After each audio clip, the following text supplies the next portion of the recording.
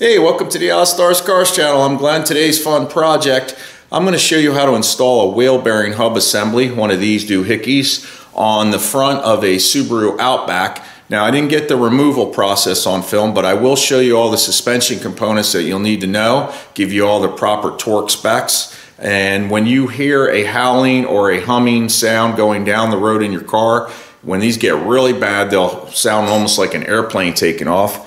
You can kind of hear this one. That's not a good sign. And I want to show you exactly how to put these in, so let's get to the video. So this wheel bearing hub here is bad. It came off of the driver's left front, and I'm going to go over a couple things real quick before I show you how I got this out, and then we'll put a new one in. But anyway, this contains your bearing and then your studs here, your wheel studs. And the wheel studs stick out through the rotor, and the way to get your rotor off to get to this is you have your brake caliper here. There's two 14 millimeter bolts, and then that is attached to the bracket, and the caliper bracket comes off with two 17 millimeter bolts, which are back here. Anyway, once that's off, you get your rotor off, and this will be exposed. Right here is your axle nut. You need to get your axle. Where is it? Right back here is your axle. Okay, comes in through the back. Here's the boot, CV boot. This is a 32 millimeter. So you zap that off, get the axle out of the way by removing the two bolts that hold the upper knuckle here. These are the struts. This is the strut. These two bolts are 19 millimeter bolts and nut. Take that off, and then you can pull this whole knuckle forward towards yourself and then push that axle through. And then there are on the back 4 bolts. I think they're 14 millimeter. They hold this on to the knuckle, and in between that sandwiches this dust shield. So anyway, that gives you an idea of the setup. Let's go to the driver's side and I'll show you what's going on. So once you get all that stuff out of the way, this is where your bearing will be. In fact, let me grab the dust shield so you can see exactly how it goes on the driver's side. That's my seat squeaking here. Anyway, this goes on right there, and there's 4 bolts that go right through here. And then you take your bearing, which is kind of narrow on the top. You see this here? The base is narrower than the bottom here. So let's flip this around. This would go like this. This goes in here, sits right in through the center. And basically, this is your setup, and your axle comes right out through here. So to get this off, what you can do is you can beat the snot out of the flange here. Just smack it. They have that bearing buster. I don't own it. That bolts right here to where the lugs usually go, the lug nuts. And then you smack down, and it yanks this thing off. But I spray penetrant in here, and I'll take my air hammer and just start blasting it here and here, like all around on this flange. Let me show you. This flange right here. And eventually the vibration will loosen it. That's, of course, you have your 4 bolts out of the back. Now let's spin this and I'll show you how that's bolted in. In fact, I could show you that with the new one because we got to do that in a second. But right back here, you've got 4 14 millimeter bolts, and they go right in. Let me get out of your way. They go in right through here like that, okay? So it's simple enough. Once the axle's out of the way, it's pretty easy to get to. You can do this with the axle in place by pushing it back a little bit, but I was replacing the lower control arms here and the ball joint, which I have a video on.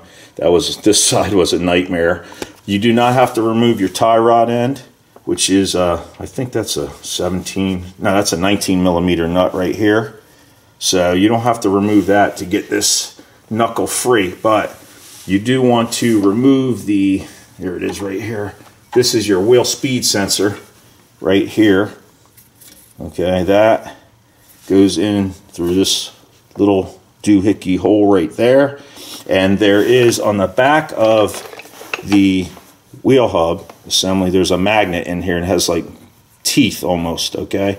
That's called the tone ring, basically, is what it is. And that's saying like on off kind of deal. And that tells the computer that the sensor here feeds information data to the computer. So for your ABS and all that, so it knows if the wheel is spinning or locked up or what speed it's at. Let me get a little tool and I'll show you how you can see this magnetic kind of strip thing in here. Thanks to FAG, I got my tool right here. Yeah, FAG has this handy little tool that allows you to see this magnetic piece in here. So if you watch this, you see how it's kind of like solid. I don't know, it's coming up on camera, but anyway, when I put it in front of the magnet here, you should see the teeth like magic. See that? I don't know if that's coming up, but you can see it there. So that way, if you have a bearing, whoops, almost dropped it. If you have a bearing that does not have a hub on it, you don't know which side is which, you can reverse them by accident if you press them in or out. If you decide to do it that way, this tool is very handy. So anyway, you just lay it on there and it shows you. Pretty cool, right? So there you go. Anyhow, let's get to the next step. So to save time, I've already cleaned up the inner surface here. This had rust on it. It wasn't too bad to get out. Actually, this bearing, that ball joint down there was murder, but I did get it. And anyway, what I'll do now is let's install this. So I've got my anti-seize right here. Let me bust a new hole. There you go, fresh one. Ooh, look, it's just oozing right on out. And I'm going to put a little bit of anti-seize right in here, just to give the next guy a fighting chance. I always wonder why the factory never does this. I guess it's to save time or money, or they don't care because it'll be out of warranty. But just to help the next guy out, it doesn't hurt to put a little of this on here. You don't have to put too much, just a thin film, just to protect it from rusting. Probably by the time you got to come back in here, it's already rusted out anyway. So I don't know if it's worth the time, but we'll try. Anyway, that's done. Okay, let me clean my finger off because I look like I'm made of metal right now. Now, you do not want to forget your dust shield when you put this in, because you'll have to do it again. And make sure the orientation is correct. These Subarus have like vanes. It's kind of like a air director kind of deal that pushes in. So this is how the driver's side goes. You kind of hold that there. Get a bolt in your other hand. This is where it pays to have 3 hands. And then all we're going to do is take our new hub. By the way, I'm using a Timken, not one of those cheapo advanced auto ones that only last like maybe 15,000 miles if you're lucky. This one fits in there nicely. And I'll come through the back of the hub here. I'll show you in a second. Let me get this started. Hopefully my arm's not too much in the way. Poke that through. Do not cross thread, of course. And I'll give you the torque specs for this in just a second. Let me just get a couple started here. Come on. What's going on here? It's fighting me. What makes it tricky is the dust shield is kind of flopping around at first. I think that one started now. Yeah. Alright, I'll get one at the bottom.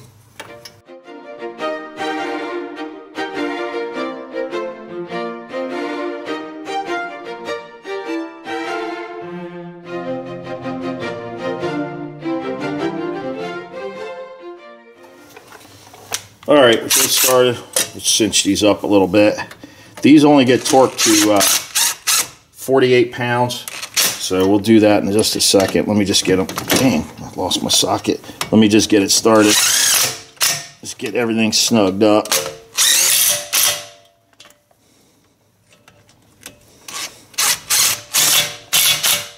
Okay, now I'll get the torque wrench.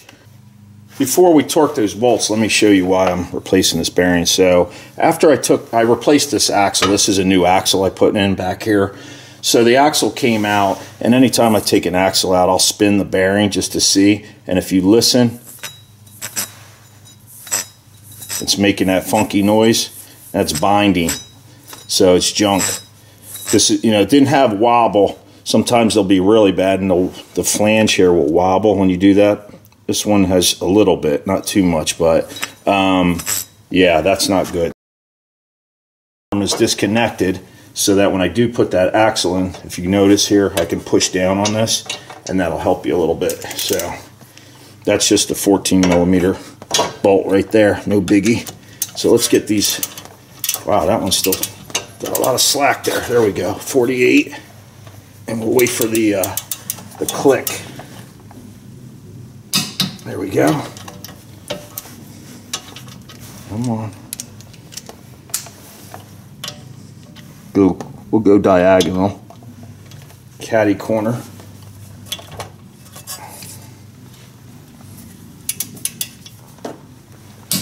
That's it.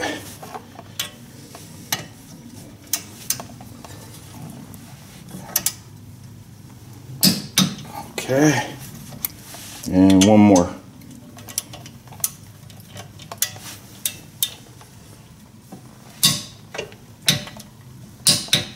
That's good. Okay. So that bearing hub is in. Now, we're going to straighten the sucker out since you know what's going on back there. That new ball joint's nice and firm, not too stiff and not too loose. Anyway, what should we get next? Let's get our axle in. So what I did here, by the way, with the tie rod disconnected, it does make this easier to turn left and right. Instead of going in the car, you could turn the wheel left and right. So let me get you set up over here. Let's see what's going on. So here's the new axle. I already stabbed that into the transaxle, but I put anti-seize on these threads. Might as well get the nut off right now. This is a new nut. It's 32mm, and you cinch or pinch these down. Cinch them, I guess you call it. And I'll show you that at the end, but when you torque that. Anyhow, I've got the knuckle turned. The car, it would be like turning to the right real sharp. So even if your tie rod end is connected, just go in there, turn as far as you can to the right, and for the left side axle anyhow. The other side it would be opposite. And then I just grab this axle shaft. Try not to get too much in your way. And let's see what I'll do here. How am I going to do this? I'll push down on the control arm, and then I want to swing the axle in as straight as I can and pull it towards me. What I'll do is, as I'm straightening it, I'm going to wiggle it a little bit. I don't want that boot to get damaged, that's for sure, by the strut. Come on. There it goes. Okay, and then over here now, on the front, we'll just take our nut, because we have some threads coming through, and we'll just get this started, just so it doesn't pull back on us. That's good for now. And we'll tighten that up in just a second. Let me get some more pressure on it. There we go. Now, what I'll do is I'm going to hook up the strut. So let's straighten this out. We'll push down on the control arm. Remember, the sway bar link is disconnected. And what I did do before I disconnected this knuckle, I scored right here. I don't think you'll be able to see it. Let me zoom in. Right along here where the strut meets the knuckle, I have a Sharpie, and I also scribed it. So give us a little reference. This is what sets your camber. So I'll wiggle this sucker in there. Sometimes it's a little bit of a fight. There we go. I usually get the bottom bolt started first. By the way, the top bolt, these are different. This is, oh boy, I don't have much light right there. There we go. The top, oh, now you can't see what I'm doing. Hold on. There we go. The top bolt is an eccentric right here. So it's kind of like out around, where this one's just straight, the lower bolt. Top one has a washer. And this eccentric is when you turn this, let me see if you get it closer. When you turn it, it will pull the top of the wheel in or out through that knuckle, and that'll set your camber, positive or negative camber. So it's suggested after you do something like this that you do get an alignment, and I'm going to suggest the owner do that because he has so many new suspension parts here. This thing's going to be like practically riding like new. So what you do is get that bottom one lined up. I got a pry bar here, and I'm going to put this right through here. Let's see if I can get this set up here without too much struggle. I may have to get you can get a big screwdriver, or in this case, let me grab that one. All right, how to grab my favorite tapered punch. You could use a Phillips screwdriver if you want. So I'll just put that in here and line this hole up. There we go. So because it's tapered, it kind of centers things for us. Makes life a little easier. Let me see. There we go. And then you can't, once you get that set, take your blow hammer, just give it a little tap. Should go right in. There we go. And then I'll get the 19mm nut on the back here started. Just so that one's locked in. And then before I torque these down, I'm going to make sure that that alignment mark, that camber alignment mark is set for us there. So once you get the bottom in, the top one's pretty much cake. There you go. I just did it with my fingers. Okay. Bolts are in. Let's snug it. Snug it? Snug, yeah. Let's snug it. Let's just get this snugged up. I don't want to get too crazy on top. You got to still set that camber. Bottom one. Get it started. Oops, got to be in forward. There we go. Let me see where we're at here. The bottom looks good. Not bad. Let me get my wrench on here. See if we can spin this. So by spinning this top bolt, I don't think you guys can see it, but this strut is moving the knuckle this way, back and forth, left to right this way. So let me get that as close as I can. That's as good as I can get it by eye, right there. So what I want to do basically now is hold this side of the bolt with my wrench and then tighten up this nut. Get them snug. And what I'll do now, while we're right here, I'm going to get the torque wrench. Got my gear wrench, my digital gear wrench, torque wrench. I like this a lot. This one right here. I did a review on this years ago, and it's been working. It's been working real well for me. So let me set this real quick. Gotta fire it up.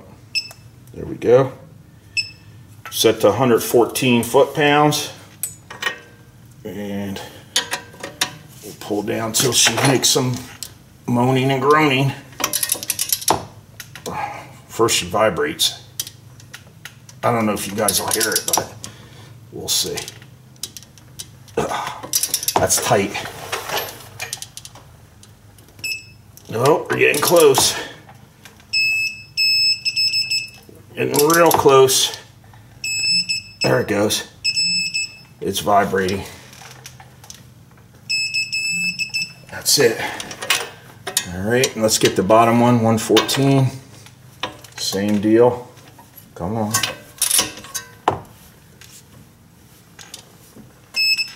Usually you tighten the bolt, you hold the nut and you tighten the bolt, but in this case with that adjustable, that's not working too good. That's it. We're good right there. Let me just double check. Yep. All right, so that part's done. So while I'm here right now, I'm not going to tighten it, obviously. This has to go all the way. This is 162 foot-pounds, the axle nut, but I am going to snug it. I have a 32mm impact. So let's tighten that up a little bit. Start right there. That'll be good for now. Just getting things in place. What I can do now, since the axle's in and everything's good here, let's tighten up this sway bar end link. Bring you over here for that. Got you sliding on a nice big block of wood. So here's the sway bar end link. These are 14mm. I have them both loose, both nuts. It's the same top and bottom here. Let me just show you. I'll take it off. So this is it right here. And basically, I'll put this, well, what am I going to do here? I'll set the bottom one in. Let's see. It's kind of a tricky little process there. There we go. And I'll start the nut. Now these have, I should have showed you guys, but on the end, there's a slot here for a 5mm hex on the OEM. So you can put an Allen wrench in there in the end. If you can't get these to spin, you know, easily, the nut on and off, you can just put that in the end. So Let me get the top one started. And I'm not going to bore you guys with that, so I'll get these snugged up. Because we go all out here at the Ozzstar Cars channel, 5mm hex goes inside that bolt. Oops, get your ratcheting wrench on there first. That'll save a lot of time. And then put your Allen in there and go ahead and snug it up. I'd say probably about 25 foot-pounds in upper and lower bolts here, and you'll be good to go.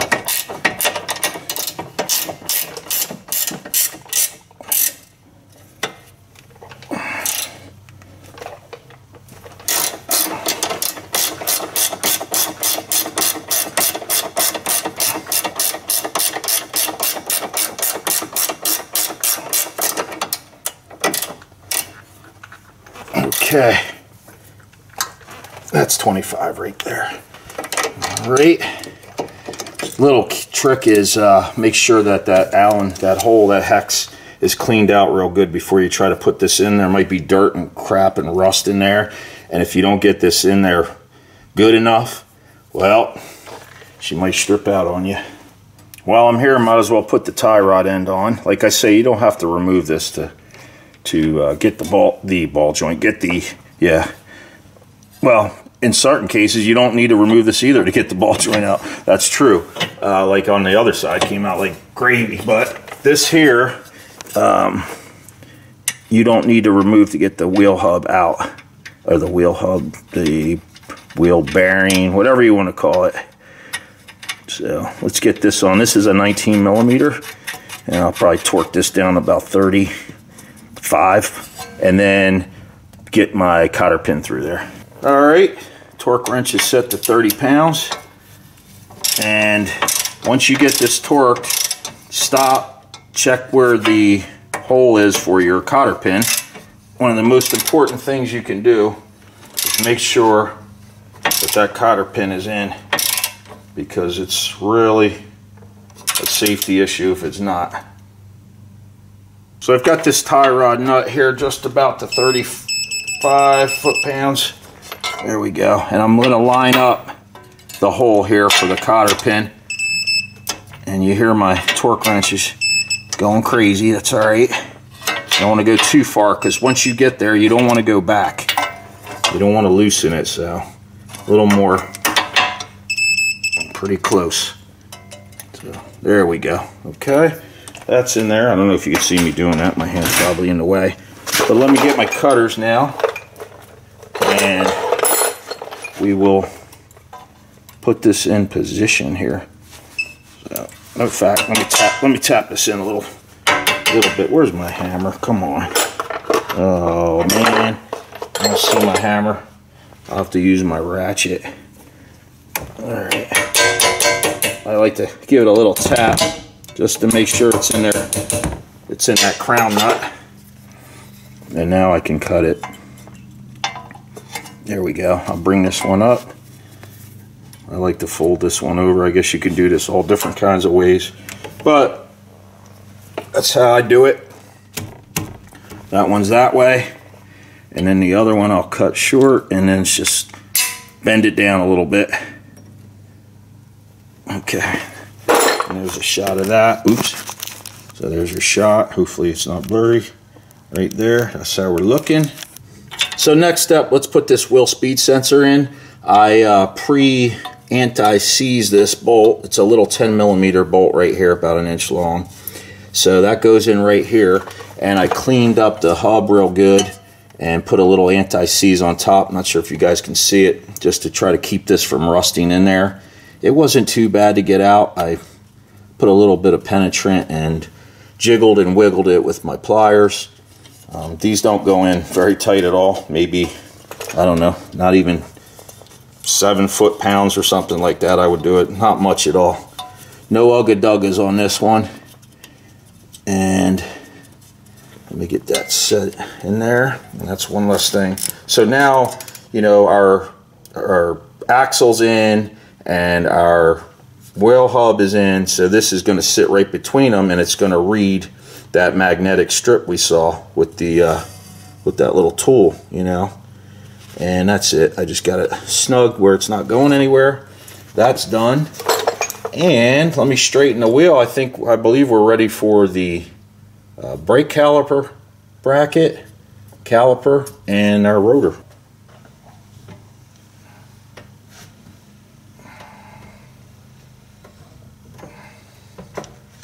So next step is our rotor. This one's pretty beat up, but the car's not getting a brake job right now, so I put a little bit of anti-seize on the back of the rotor, made sure it was clean, so it'll sit flush on our nice new wheel hub here. And what I'll do now is grab the bracket for the caliper. The pads, the old pads are already still in there. I'll slide this on, and then we'll get the 2 bolts in, and we'll get those snugged up. That's 2 of these guys here. They're 17 millimeter, I believe. This one back here is a little tight to get to, but we'll tighten these up. We'll torque these when we're done to 88 pounds. So let me get that going.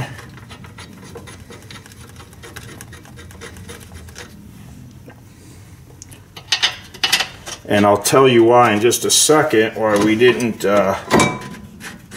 tighten up that axle bolt just yet, because we're going to do a little trick to hold the hub from spinning while we tighten that thing down, because that baby's kind of snug. So I don't know why I'm doing that by hand when I got the gun right here. I can just zip them in real quick. Can't get on that one. We'll get a wrench.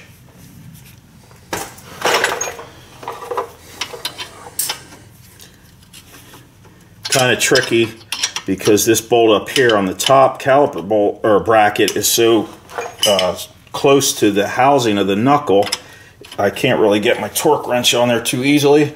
So I'm going to give it the old experience 88 foot-pound torque with a couple taps here, just making good and snug. That's 88 right there. Wait, one more. Done. All right, and then let me get the bottom one torque to 88. Okay, we're set to 88. Let's get this sucker on there. Wait for the beep.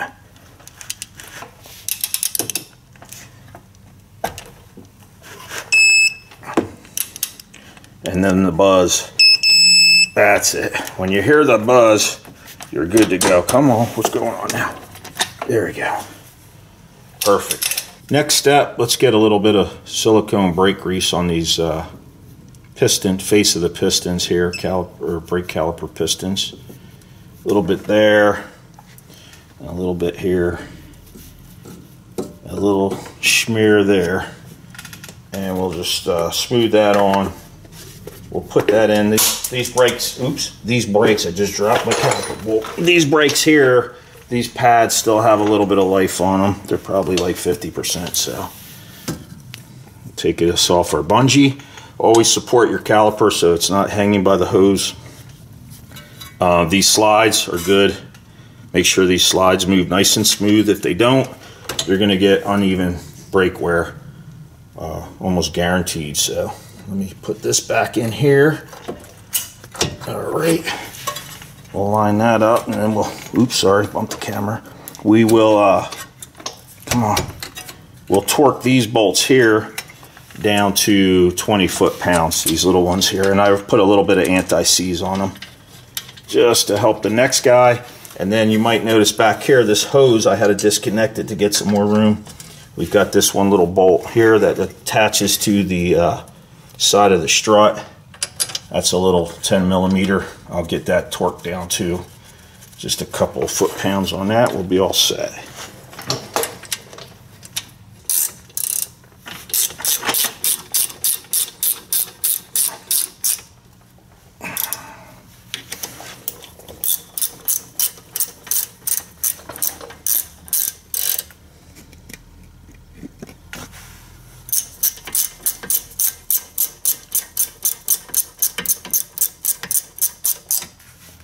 Alright, that's snug. So to finish this job up, except for of course putting the wheel on, we'll torque those lug nuts down to about 85 foot-pounds. we got to get this axle nut on there. So I'll take my punch, or you can take a thick like screwdriver, and I stick it right down in here. If you don't have a helper to hold the brakes, put it right, these rotors have slots for cooling. I stick that bad boy right in there, give it a little tap, and now it'll sit against the bracket, the brake bracket here, so it won't turn on us. And I am set at, right there, I don't know if you can see it, 162 foot-pounds. And we'll put the socket on. It's a 32 here. Let's get this going. Let me get this set up. Now I'm going to have to get off my butt and push down and tighten this sucker up. So here we go. Oh boy. I see the wheels turning on me. I might have to go lock the steering wheel. Let's see, maybe not. It's getting close. Okay, so right there, we made it. Not too bad. And that's real important to get proper torque on that axle nut, because you do not want to damage the bearings and any of that, the axle or any of that, the CV joint or anything in there with extra pressure. Now, we'll take our punch, and right here, let me get you close up of this. And look at that, it's pointing upwards, perfect. So right there, we need to cinch this down. We're going to take that and pinch it.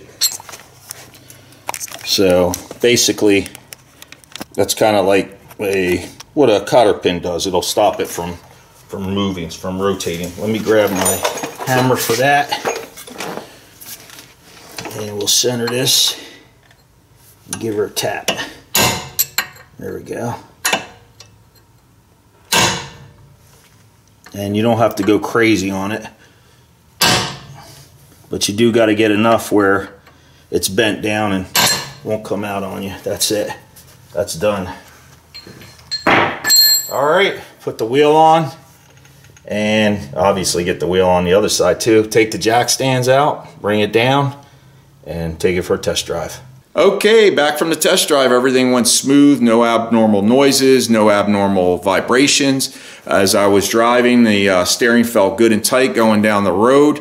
And like I mentioned earlier in the video, if you're going to be replacing wheel bearings, it's best if you can afford it in your budget to get a name brand, because they last the longest. The aftermarket tend to fail earlier or sooner than later, I should say.